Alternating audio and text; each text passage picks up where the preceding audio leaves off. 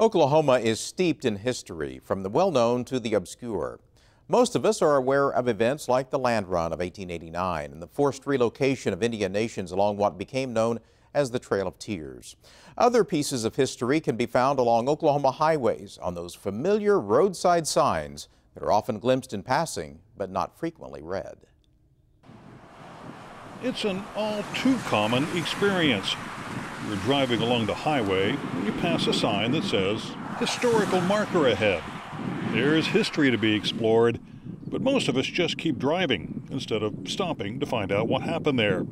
We decided to take a look, and we found this one about 8 miles east of Norman on Highway 9. The marker signified an early expedition to Oklahoma by one of America's most famous writers. The centennial of Washington Irving's tour on the prairies, 1832 to 1932. Submitted by the Daughters of American Revolution and Cleveland County Teachers Association. Yes, the author of The Legend of Sleepy Hollow and the creator of characters like Ichabod Crane and Rip Van Winkle visited the area 75 years before statehood. There are actually several historical markers denoting Irving's travels through Oklahoma. You can find this one near Tulsa.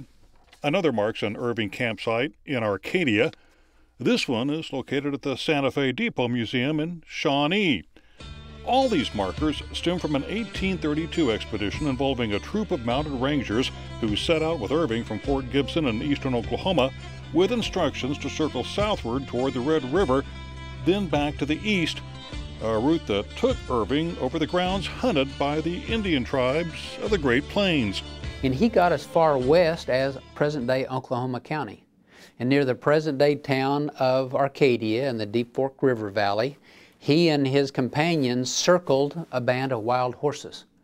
And he wrote about that later, A Tour of the Prairie, a famous book written about the American West and his experiences.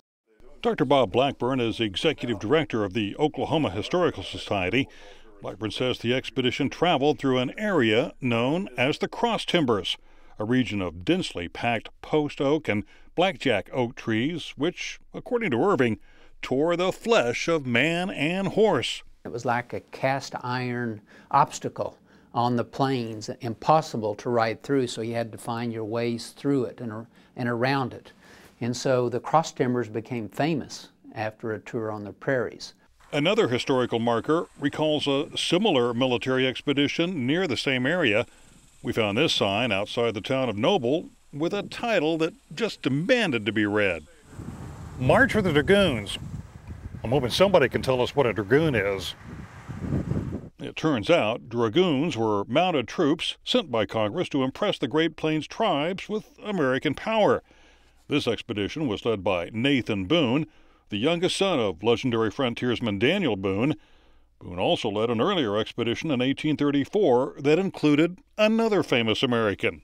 One thing that is notable about that particular expedition is that George Catlin, a very well-known artist who had galleries in New York City and Washington, D.C., was one of the premier artists of his day, wanted to come west, and he accompanied that expedition. The March of the Dragoons didn't accomplish much, but Catlin's distinctive paintings convey the reality of life on the plains in the 1830s. Of a wonderful Wichita village near the Wichita Mountains. We have great paintings of warriors on horseback riding across the plains, a buffalo hunt. So all of these scenes that George Catlin saw before photography was available, he was sketching and making notes and then later doing his paintings. Not every marker tells a compelling story. We couldn't find out much at all about Dave Blue's trading post near Lake Thunderbird, other than what's written here.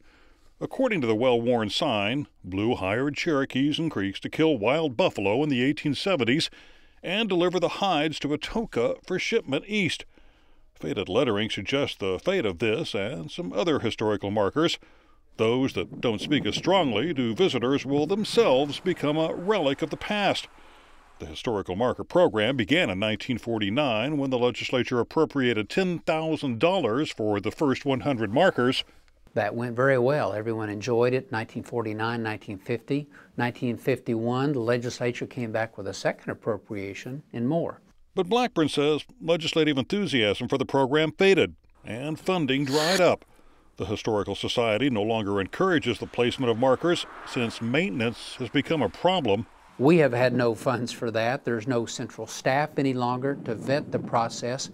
And so what we have is a system of markers that is partially maintained wherever you have a local support group that wanted the marker originally and is still there and is still willing to maintain it. Blackburn estimates there are more than 500 historical markers in existence, telling the unique stories of Oklahoma, if only we take the time to pull over and read them. You never know what you might learn.